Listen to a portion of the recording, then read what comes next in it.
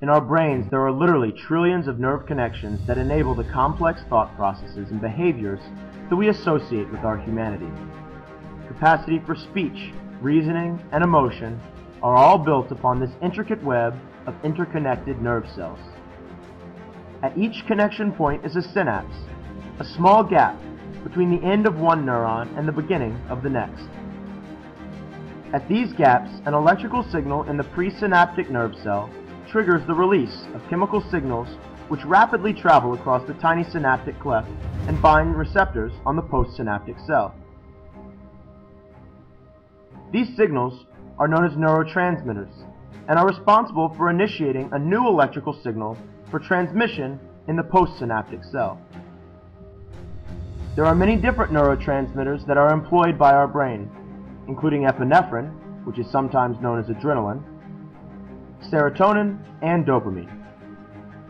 Different signals may be associated with different areas in the brain and may have very different effects on the body. The action of cocaine or amphetamines is closely linked to the activity of the neurotransmitter dopamine. Dopamine is associated with the pleasure centers in our brain. Natural pleasurable experiences such as eating a good meal or having sex trigger the release of dopamine.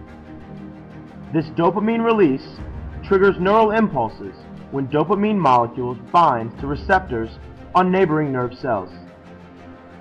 These impulses are responsible for the feeling of enjoyment that we associate with pleasurable experiences.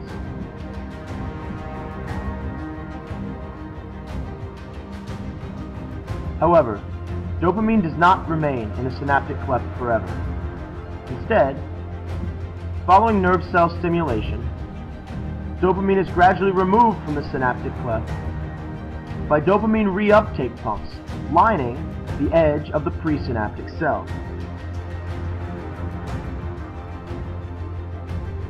This removal ensures that we aren't always giddy as a result of one moment of pleasure 12 years ago when we first ate ice cream. The removal of neurotransmitters from the synapse is central to the understanding of the action of many psychoactive drugs.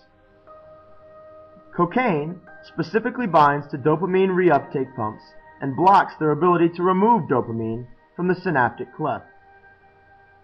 Dopamine levels remain high, binding the receptors on the postsynaptic neuron and triggering continuous nerve impulse stimulation. Over time, in response to this hyperactivity, the postsynaptic cells begin to cut back on the number of dopamine receptors present at their surface.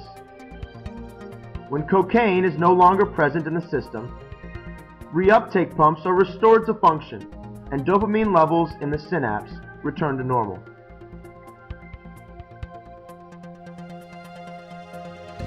However, with fewer receptors for dopamine on the postsynaptic cell, normal pleasure signals are weakened and the sensation of enjoyment is dulled.